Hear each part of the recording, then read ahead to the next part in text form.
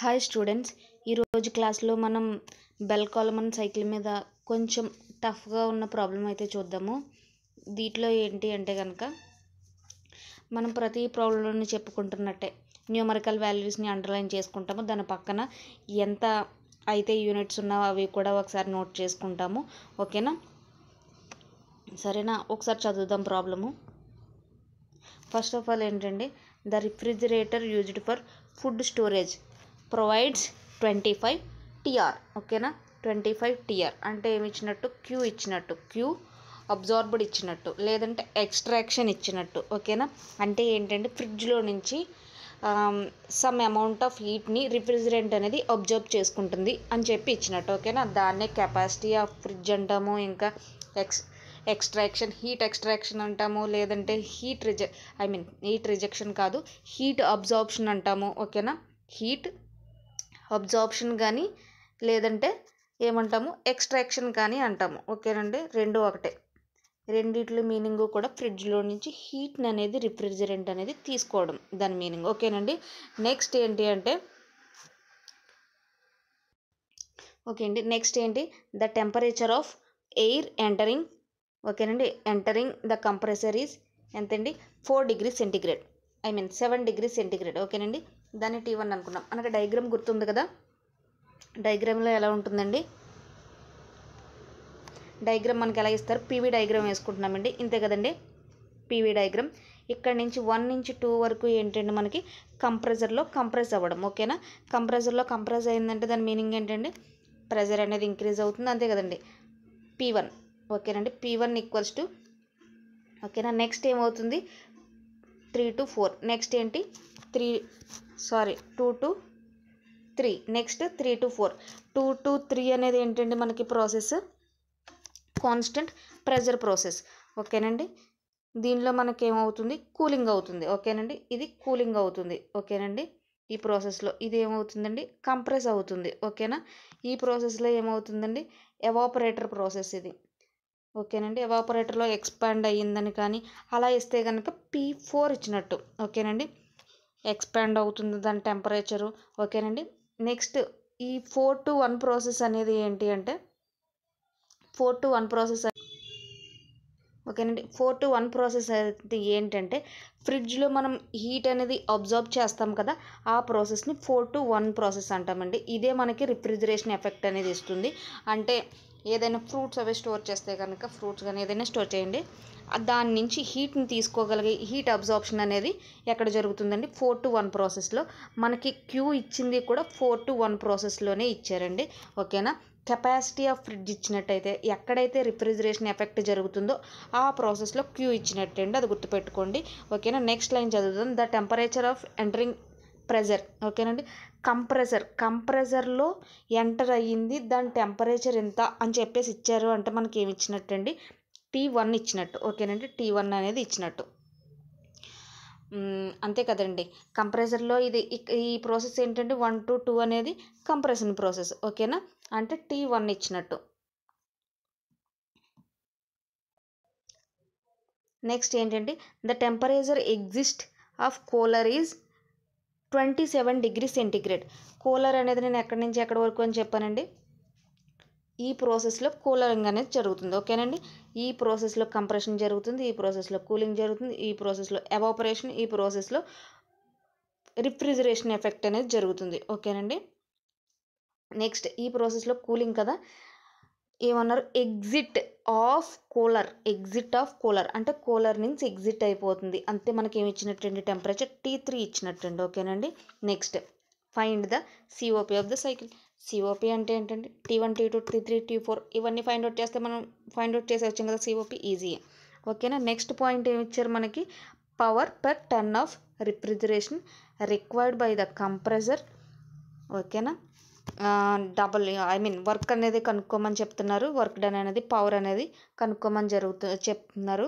Next ఏంటి? The quantity of air circulated system is M అనేది ఎంత ఇచ్చారండి? 3000 kJ/h.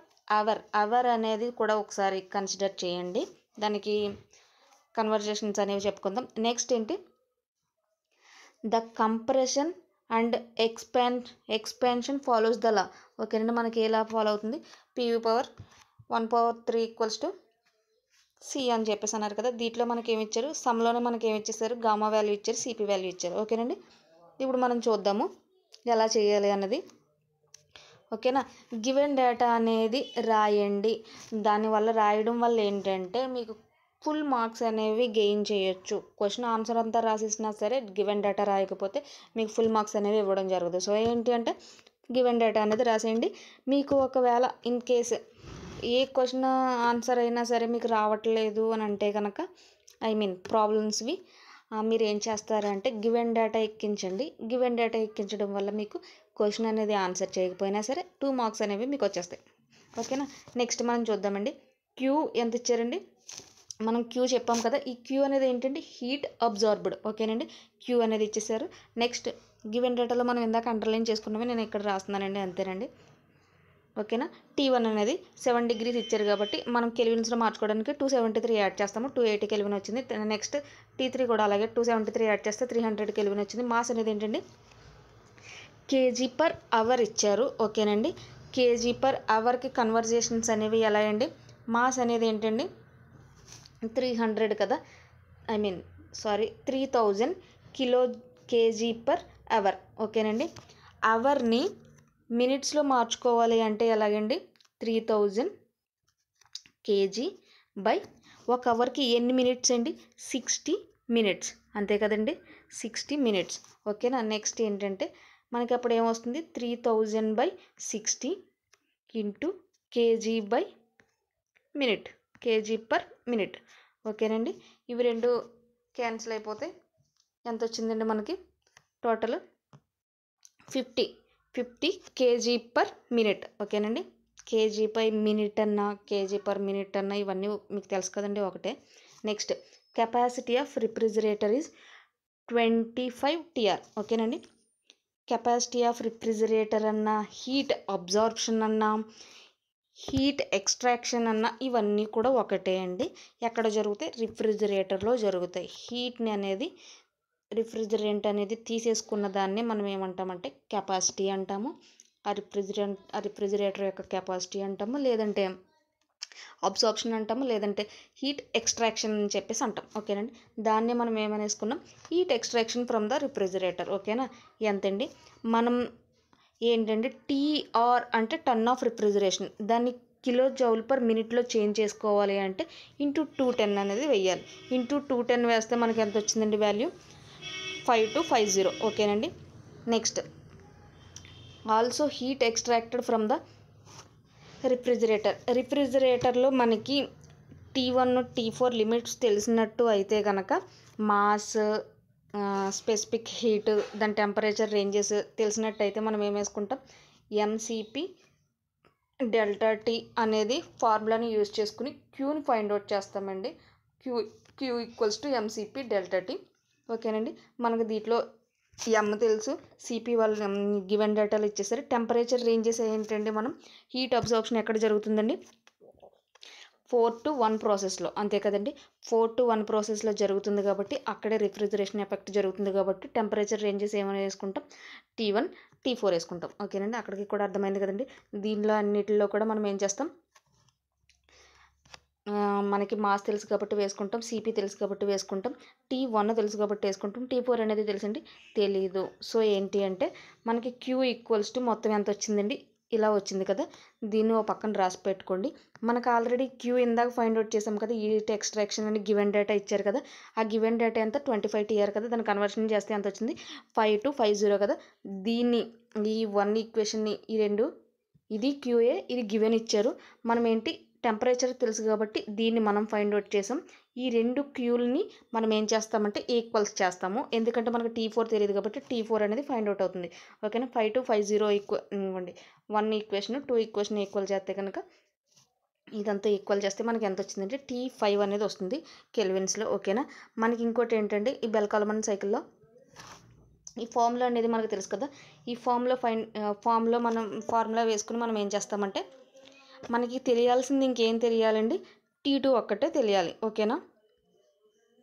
T2 ఒక్కటే తెలిస్తే కనుక మనం ఏం చేస్తాం, COP అనేది ఫైండ్ అవుట్ చేయగలం. ఓకేనా. మనకు ఆల్రెడీ ఈ ఫార్ములా అనేది తెలుసు కదా. మనకి ఏం తెలుసు, P1 తెలుసు, P2 తెలుసు, N అనేది వారు ఆల్రెడీ క్వశ్చన్లో ఇచ్చేశారు. ఓకేనా. లా ఫాలోస్ ద లా అన్నారు కదా, దాన్ని బట్టి N అని వేసుకుంటాం, P2 వేసుకుంటాం, P1 వేసుకుంటాం. మొత్తానికి ఎలా వేసుకుంటామండి, ఇదంతా అయినా చేసుకోవచ్చు. ఓకేనండి. లేదు అంటే కనుక దీని నుంచి మనం ఎలా చేయొచ్చండి, ఇదంతా వేసుకున్నా మీకు ఏమొస్తుందండి, T4 అనేది T2 అనేది వచ్చేస్తుంది. ఓకేనా. లేదు అంటే కనుక ఈజీగా ఇంకో ఫార్ములా మనకి ఏం తెలుసండి, లాస్ట్కి ఇదే కదా వస్తుంది మనకి. ఓకేనా. ఈ ఫార్ములాని బట్టి మనకి దీంట్లో తెలియాల్సింది ఏమేమి తెలుసు అంటే, T1 తెలుసు, T3 తెలుసు, T4 తెలుసు. దాంతో T2 అనేది ఫైండ్ అవుట్ చేస్తాము. అది ఎంత వచ్చింది, 480 కెల్విన్స్. ఓకేనా. దాన్ని మనం ఏం చేస్తాం, ఫస్ట్ COP అనేది ఫార్ములా తెలుసు కదండి మనకి. ఫస్ట్ బిట్ మనకి ఏమి ఇచ్చారు, COP ఫైండ్ అవుట్ చేయమని ఇచ్చేసారు కదా. T1 T4 ఇవన్నీ వాల్యూస్ అనేవి సబ్స్టిట్యూట్ చేసేస్తామండి. ఓకేనండి. నెక్స్ట్ N వాల్యూలో 1.3, గామా వాల్యూ ఏమని ఇచ్చారు మనకి, 1.4 అని ఇచ్చారు కదా. అన్నీ సబ్స్టిట్యూట్ చేస్తాం, మనకి ఎంత వచ్చిందండి, 1.13. ఓకేనండి. COP అనేది మనం దేనికి ఫైండ్ అవుట్ చేస్తాం, రిఫ్రిజిరేటర్కి ఫైండ్ అవుట్ చేస్తాం. దీనికి యూనిట్స్ ఉంటాయా, యూనిట్స్ ఏమి ఉండవండి. ఓకేనా. సేమ్ ఒక మెషిన్కి ఎఫిషియన్సీ ఎలా ఫైండ్ అవుట్ చేస్తామో దీనికి కూడా అలాగే ఫైండ్ అవుట్ చేస్తాము రిఫ్రిజిరేటర్కి. కాకపోతే ఇది న్యూమరికల్ వాల్యూస్లో ఉంటుంది, ఎఫిషియన్సీ అనేది పర్సంటేజెస్లో ఉంటుంది, అంతేనండి డిఫరెన్స్. ఓకేనండి. నెక్స్ట్ మనకి సెకండ్ బిట్ ఏమి ఇచ్చారు, power per ton of refrigeration. ఓకేనండి. దీంట్లో ఏంటి మనకి హీట్ అబ్జార్ప్షన్ అనేది ఫైండ్ అవుట్ చేస్తున్నాం. ఓకేనా. హీట్ అబ్జార్ప్షన్ అనేది మనకు ఆల్రెడీ తెలుసు కదండి. ఇప్పుడు చూడండి, హీట్ అబ్జార్ప్షన్ మనం టెంపరేచర్ రేంజెస్ ఎలా వేసుకున్నా చేయొచ్చు. లేదు అంటే మనకి ఇందాక గివెన్ డేటాలో ఇచ్చేసారు కదా, ఏంటి Q అనేది ఇచ్చేసారు కదా, దాన్ని మనం హీట్ అబ్జార్ప్షన్ అనుకుంటాం. దాన్ని డైరెక్ట్గా వేసేసుకోవచ్చు. కన్వర్షన్స్ చేయాలి యూనిట్లు. మనం ఇక్కడ కన్వర్ట్ చేసినట్టు ఉన్నాం కదా, ఇదిగోండి ఇక్కడ కన్వర్ట్ చేసాం కదా, 25 ఇంటూ ఇది ఈ వాల్యూ. ఓకేనండి. ఆ వాల్యూ వేసేసుకోవచ్చు. ఓకేనండి. నెక్స్ట్ మనకి ఆల్రెడీ ఈ COP అనేది ఒక ఫార్ములా తెలుసు కదండి మనకి, heat absorbed by work done. ఎందుకు వచ్చిందండి అలాగా, ఎఫిషియన్సీ ఈక్వల్స్ టు ఎఫిషియన్సీయే కదా మనం COP ఫైండ్ అవుట్ చేస్తాం. ఓకేనా. COP అంటే ఏంటండి, అవుట్పుట్ బై ఇన్పుట్. ఓకేనండి. Output by input. ఇన్పుట్ అనేది ఏంటంటే మనం పవర్ అనేది ఇస్తున్నాం రిఫ్రిజిరేటర్కి. ఓకేనా.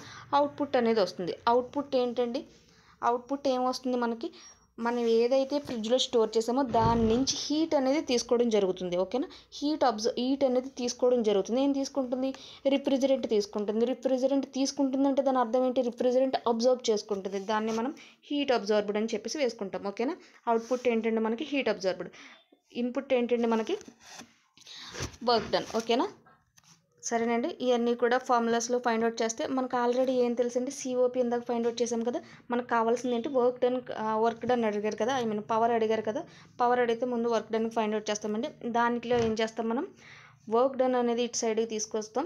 ఓకేనా. COP అనేది ఇటు సైడ్కి వెళ్తుంది. సో డినామినేటర్లో COP వచ్చేస్తుంది, హీట్ అబ్జర్బ్డ్ అనేది పైన ఉంటుంది. ఓకేనా. హీట్ అబ్జర్బ్డ్ అనేది మనకు ఆల్రెడీ తెలుసు కాబట్టి వేసేసుకుంటాం. అలాగే నెక్స్ట్ COP కూడా తెలుసు కాబట్టి వేసేసుకుంటాం. మనకి ఎంత వచ్చిందండి, కేజీ పర్ మినిట్లో వచ్చింది. ఓకేనా. ఇప్పుడు మనం ఏం చేస్తామంటే కిలో జౌల్ పర్ సెకండ్లో వేసుకుంటాం. ఓకేనా. ఎందుకు అంటే కిలో వాట్స్ అంటే కిలో జౌల్ పర్ సెకండ్ అండి. ఓకేనా. ఇప్పుడు కిలో జౌల్ పర్ సెకండ్ వేసుకోవాలంటే ఎలా వచ్చిందండి మనకి, 46 ఎంత వచ్చింది, kilo joule per minute. Per minute అంటే బై మినిట్, అంతే కదండి. ఇప్పుడు దీన్ని ఏమొస్తుంది మనకి, 46 కిలో జౌల్ పర్ మినిట్కి ఎన్ని సెకండ్స్ అండి, 60 సెకండ్స్, అంతే కదా, 60 సెకండ్స్. ఓకేనా. 60 సెకండ్స్ అంటే అదే రాశానండి నేను. ఓకేనా. అప్పుడు మనకి ఏమొస్తుందండి, 46 ఇంక ఇక్కడ వేసాను కదా, 46 బై 60. ఓకేనండి. బై 60, ఇదిగోండి ఇక్కడ 60 కిలో జౌల్ పర్ సెకండ్. ఓకేనండి. మినిట్స్ని సెకండ్స్లో చేంజ్ చేసుకోవడం వల్ల బై 60 వేసుకున్నాం. ఓకేనండి.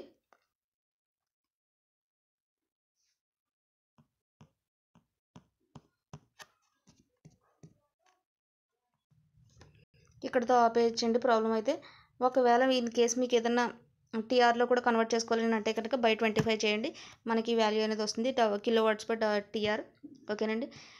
ఇప్పుడు ప్రాబ్లం అయితే అయిపోయింది కదండి. ఇప్పుడు మనం ఏం చేస్తామంటే ప్రీవియస్గా ఏమేమి ఇచ్చారు, ఇయర్ మోడల్ పేపర్స్ అవన్నీ కూడా ఒక్కొక్కసారి ట్రై చేయండి. ట్రై చేయడం వల్ల యాక్చువల్గా ఏంటి అంటే బెల్ కాల్మన్ సైకిలే ఎక్కువగా ప్రీవియస్ మోడల్స్ కనిపించింది. నెక్స్ట్ మనకి ఏమొస్తుందంటే బూట్ స్ట్రాప్ అనేది వస్తుంది ఫస్ట్ యూనిట్ నుంచి. ఇవి రెండే ఎక్కువ కాబట్టి ఫార్ములాస్ ఒకటి, సిఓపి డెరివేషన్ ఒకటి, ఈ ఫార్ములాస్ ఒకటి బాగా చూసుకోండి. నెక్స్ట్ క్లాస్లో ఎయిర్ రిఫ్రిజరేషన్ సైకిల్స్ అనేవి చెప్పడం జరుగుతుందండి. బాయ్.